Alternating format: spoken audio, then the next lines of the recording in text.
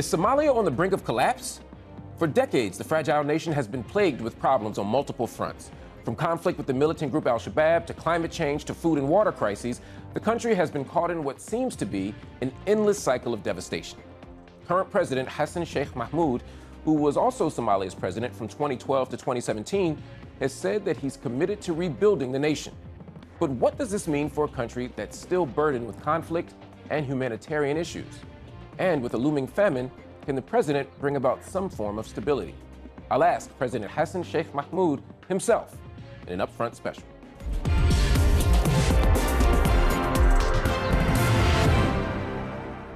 President Hassan Sheikh Mohamud, thank you so much for joining us on UpFront. Thank you.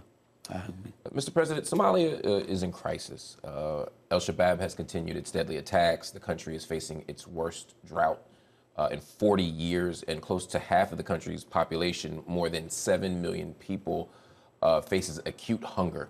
The numbers show that the current crisis could surpass the famine of 2011, which saw more than 250,000 people die of starvation. You still haven't declared a famine yet officially. That would allow humanitarian aid to flow in to the country. Why? First of all, yes, you rightly expressed that Somalia has multiple crises in place. That's true. Regarding the drought, there are very serious drought. Now we have the fifth victim. But with the effort of the Somali government and with the support of the international community, right now I can say temporarily we averted the famine. There is no famine right now, but still that risk is looming. I'm not claiming that Somalia is free from the risk of having famine, but with the generosity of the international community and with the support of Somali people, right now we averted that famine, but it's still the challenge is ahead and it's there. I mean, you say looming, we're in the winter now. Within a few months, we could be seeing a famine, a full-fledged famine, no? No, I don't believe so. On the reality in the ground right now, the amount of food available in the country, the amount of food distributed throughout, there is no immediate famine or crisis or risk right now or the next 1 month or 2 months even.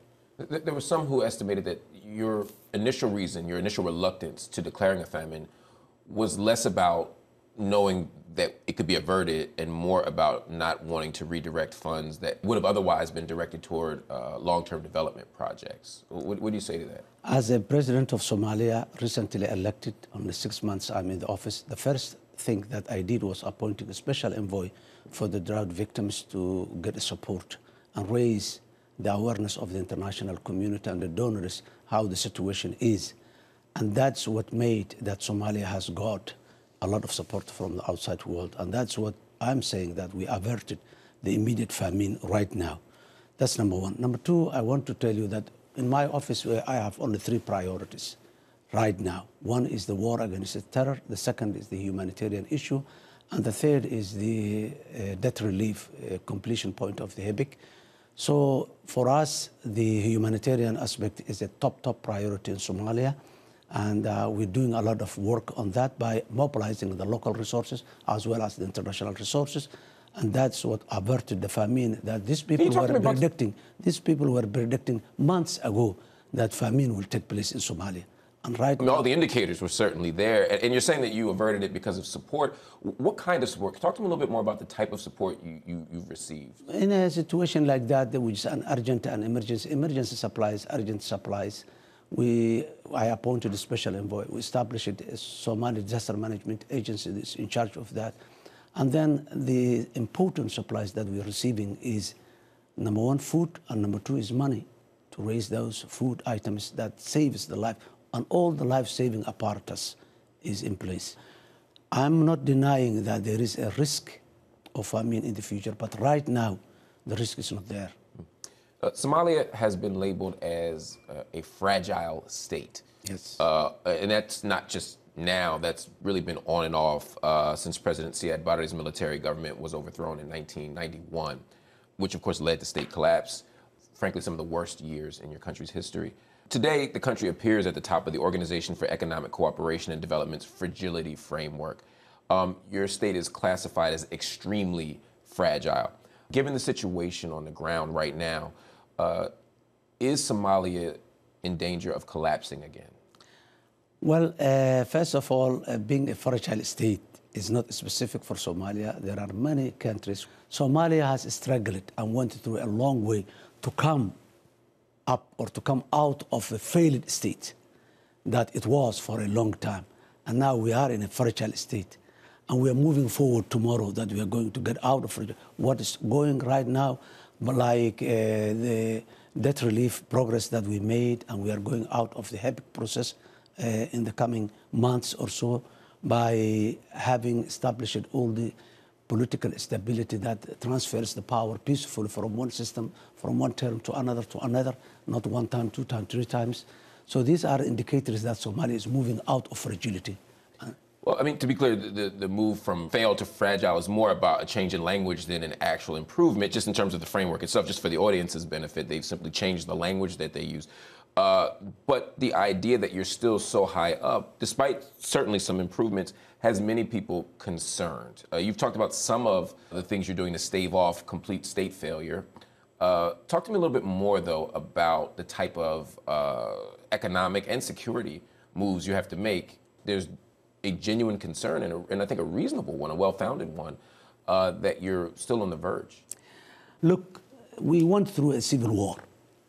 Clans fighting against clan groups, factions against factions. We went all through this, but we are out of now. Now the only conflict we had is with the terrorist groups. Yes, a society and everywhere, there are local level conflicts here and there, but not killing a lot of people or dying a lot of people. Violent conflict now in Somalia is the extremist groups' violence. So let's talk about them, because you declared total war on al-Shabab. And you've been very clear and unequivocal about that. Of course, that's the al-Qaeda linked group. They currently control 20% of the country. They also have a functioning shadow government, and they have not ceased their recruitment. Your country's instability, both economically and socially, is really linked, and it's cited as one of the motivating factors for many people joining the group. So help me understand how you will address the root causes that allow an al-Shabab to exist in the first place. Well, my dear friend, the way, I have said, you're talking about yesterday, we are not talking about today. Today, Somalia, the main discussion going on is post-al-Shabab. Well, before we get to post-al-Shabab, they're actively recruiting now, though. But I want to make sure, because my concern is that we'll be fighting a forever war. No, just a minute. When we said a total war, we have new approaches introduced now against the war al-Shabab. And we are showing all the indicators that we are succeeding. And Shabab is going to end. Why Shabab existed first time in the history? That's a long history. That's a state failure. That was the Shabab everywhere, all over the world, wherever you see there is a terrorist group flourishes, that's where the state is not existing or is weak or fragile, whatever you say. Somalia went a time where there was no state at all. That it was a breeding ground for these people. They called it over the world there, and they started there. Yes, there are people who are just... I want to push you on that, Mr. President. How do we know that that's not the case now? The root you said is there are people who are in the terrorist group for ideological reason. There are people there for economic reason. There are people there for having grievances, other grievances, social clan systems and all this. Absolutely. There are these groups to get together, but the core group is the ideological group that has make all this work together. Somalia now is in a position that we have you cannot have a reconciliation without functioning state institutions. We're starting now to have the functioning institutions. Somalia is in agreement with politically. We have the platform to make the political reconciliation. And this is going on right now. It is absolutely. I don't doubt that you've laid this platform out, and you've been very articulate about what the platform is, particularly at the ideological and the economic levels. Might it not be an overstatement, though, to say that you're winning the war? They still control 20% of the country. They're still actively recruiting. I understand your plan may be successful ultimately, but at this moment... They are not actively recruiting now. And you said they control 20% of the country. They were controlling 80% of the country. Today, you know, Shabab cannot move freely in everywhere. We cut all the lines that they were supplying among them. And so what areas do they no longer control? Four states we have 5 states, and Somaliland, leave Somaliland. 4 states of the current Federal Republic of Somalia was 80% controlled by al-Shabab. Now there are almost 2 states are almost going to be free from al-Shabab in weeks' time. The other 2 states are serious preparations which will go on. So this is the reality today in the ground. 2 major federal member states are going to be free from al-Shabab in weeks' time. You also asked the United States, which has redeployed a small number of troops to the country, to loosen restrictions on drone strikes. The use of drones, of course, isn't new, but the use of drone strikes remains very controversial. Targets are often difficult to discern. Civilians are frequently killed during attacks. That's according to many organizations, including Human Rights Watch and Amnesty International. Why would your government call for more drone strikes that could very likely kill innocent civilians? Well, experience always has a learning curve. Yes, it happened, those strikes in the past. In some parts of Somalia, there were civilian victims that happened. That as we started the current campaign now, there is no any collateral side or side effect to that or any civilian effect. Based on the experience and the restrictions, the operating the drone is not a freelance that everybody can do whatever he wants. Restrictions and procedures that are in place, and we have participated. What are those procedures? Because when we look at drone strikes in Afghanistan, in Pakistan, in Somalia, in Yemen, just about anywhere we see drone strikes, we see civilian casualties. That seems to be an unavoidable part of the technology. How many drone strikes were successful without having civilian casualties? You know, the kind of war we are in, I'm not claiming and I'm saying that will not take place, but we are doing all the necessary precautions to avoid that. It is not necessary to publicly say it here, but we are doing all the necessary precautions to avoid civilian casualties. And for the last 6 months that this operation is going on, we succeeded that. We don't have civilian casualties as now. Well, we'll have to see the investigations on that to make sure that that's the case. That, again, it seems hard to believe, but you've actually called to loosen restrictions. So you're saying that you're doing all you can to make sure that there are no civilian casualties, at the very same time that you're calling to loosen restrictions on drone strikes. The restrictions are the very thing that limit civilian casualties. No. Restrictions are too many. It's not we are not loosening those restrictions that protect the civilian casualties. There are other military restrictions. Specifically, which ones? I'm not going to discuss it in public, please. You've called to loosen restrictions. You've publicly called for the loosening of restrictions. I'm saying we are not losing the restrictions that risks the life of civilians, period. I understand that point. Yes. I'm now asking a second question. Don't ask me the military restrictions, please. But you've publicly called for these restrictions to be loosened. What are you calling for? The restrictions are not the restrictions that affect the civilian casualties. So these restrictions that you've publicly called for are private and military secrets? Military, yes. It's a military restrictions related on the military operations, not restrictions that affected the civilian security, no. So you've publicly called for restrictions that you can't publicly explain what they are? Yes, I insist. Okay. Let's talk about the past decade. Your government and international partners have funded clan militias in the fight against al-Shabab to get to that post-Shabab world you're talking about. But there are multiple reports of the groups instead killing, raping, torturing civilians in their own communities and beyond, these clan militias. I don't have those reports. I'm the president and I don't have it.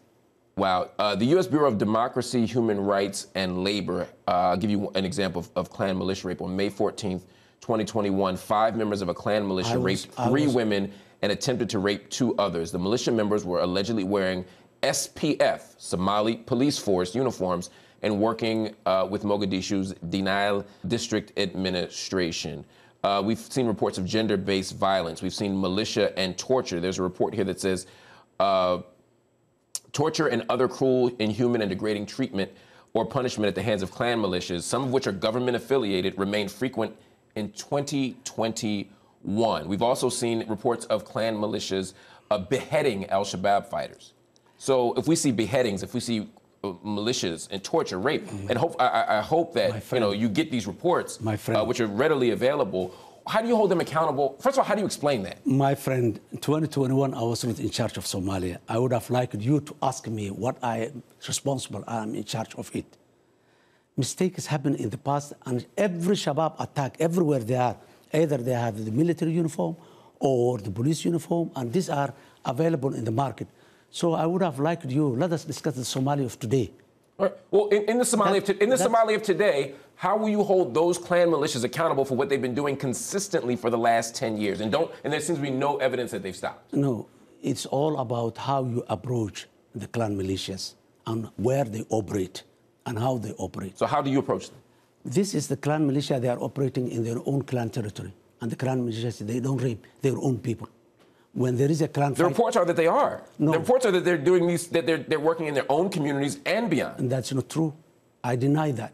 And I would have liked further proofs to come up. Well, again, you said you haven't seen these reports, but I'd like you to look at these reports from the U.S. Bureau of Democracy, Human Rights, and Labor. I think you'll be able to see that. Also, the United Nations mission in Somalia, the UN Office of High Commissioner for Human Rights, they talk about all of these things, and the reports are contradicting what you're saying. And I understand you said you haven't seen the reports, but I think you should, Mr. President, because these are urgent issues. And if you're going to address them, you say it's how you approach them. You are keeping me with the vicious circle of the Somalis' difficult times in the past. We are moving forward. This does not mean that it will remain today as it was 2020 or even a decade ago. Somalia is moving, is progressing. We don't have such incidents right now, and we're walking. We don't know if that's true, but how do you hold them accountable? To move forward, we need accountability, we need justice. How do you hold those groups accountable for these actions? There was always systems that makes them accountable. Those systems were weak. We're strengthening those systems, whether they are traditional or religious or illegal. We are strengthening all the systems in place. Can you give me more detail about that? Because what are these systems that are being strengthened, and how are you strengthening them? Mobilizing, awareness raising. It's not a switch that. But awareness raising doesn't stop rape. Awareness raising doesn't stop beheadings of al-Shabab fighters. It stops. How? It contributes. The rule of law stops this thing.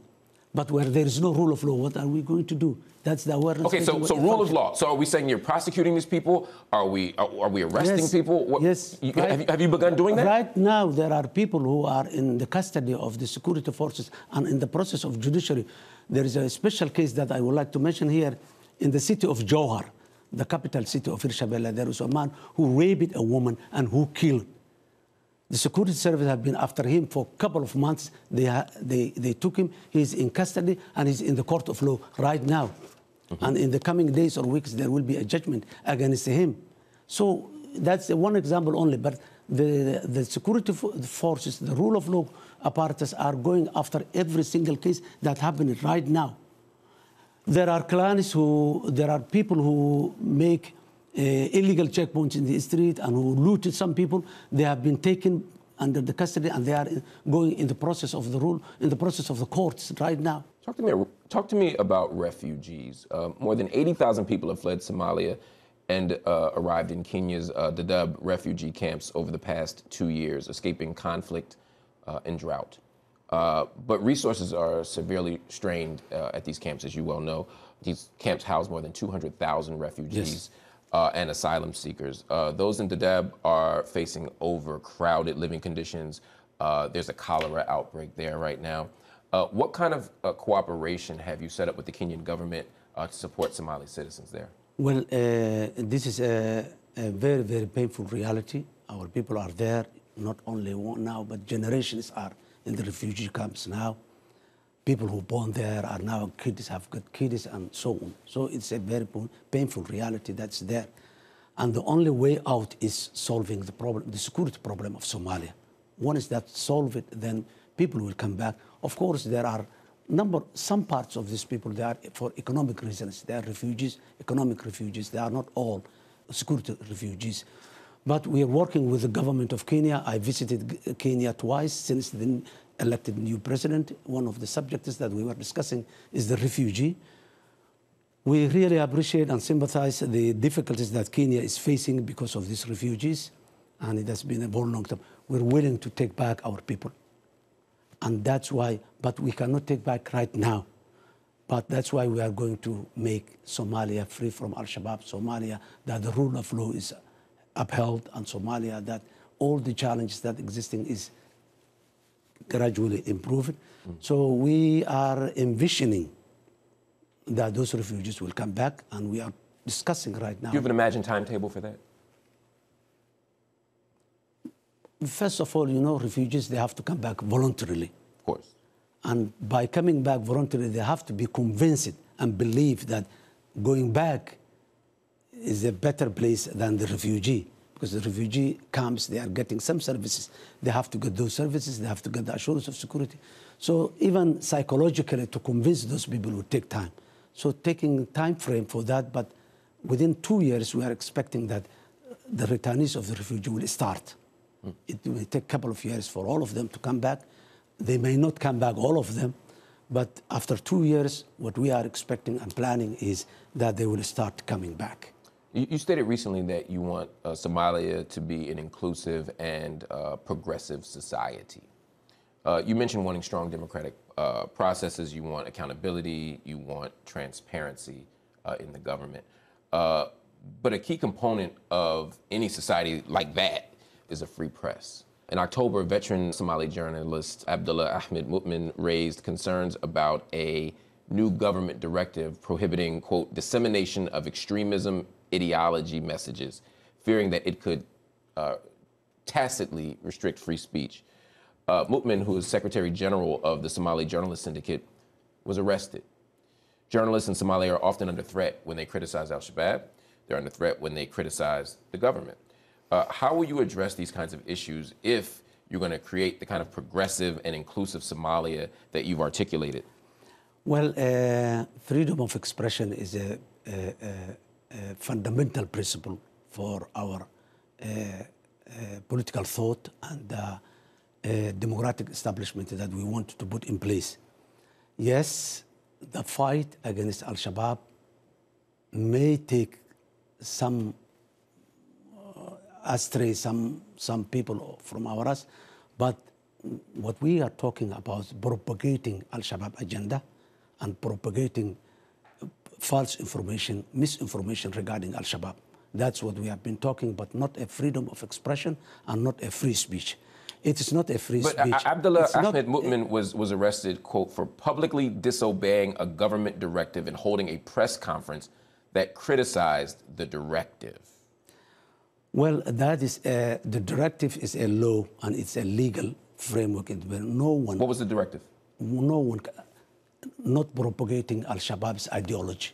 That was mainly focused. How did he publicly propagate al-Shabaab's ideology? If he objected and rejected the directive, what does it mean?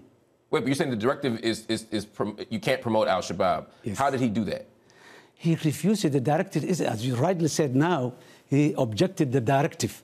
If he objected the directive, that means he's taking free hand to propagate the idea of al-Shabaab. Or he's challenging the idea of a government restricting free speech. No, that's the difference. The directive is not restriction of free speech. That directive was not intended at all. And there are laws that protect the free speech. This directive was not against those laws. He has suffered violations of his human rights, according to many organizations, including the Committee to Protect Journalists, including arbitrary arrest and detention, denial of fair trial rights, and restriction of his right to freedom of expression. He says he still faces threat and persecution from Somali authorities. How do you respond to that? If these are there, these claims are there, we have courts and we have rule of law systems. They have to go through the court system and go. Everybody can be. No one is above the law, and we have a judiciary system that functions. Let them go to the judiciary system. You've talked a lot about the post al-Shabab Somalia. What's your vision for the country? This is the one you've been talking recently, democratic Somalia, that upholds all the democratic principles that are applicable to our country and our society and our faith. And the Somalia that is free from violence, the Somalia that serves self-sufficiency in many aspects. Democratic Somalia, which upholds the constitutionality. Yes, still we are in the building of that society, but that's the vision. Mr. President, thank you so much for joining me on UpFront. Thank you. That is our show, UpFront. We'll be back next week.